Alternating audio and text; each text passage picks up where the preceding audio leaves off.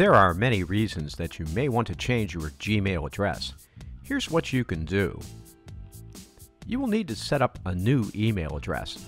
Go to the Google account creation page. Enter your information and select a new username.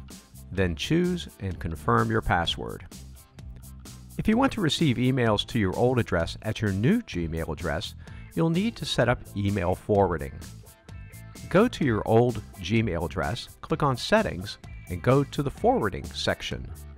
Click Add a forwarding address and provide the new email address where you want them to go. Be sure to click the verification email that will be sent to your new address. Right Inbox saves you time on repetitive tasks and helps you to send better emails in less time consistently. Track emails, automate email follow-ups, or send emails later with Right Inbox.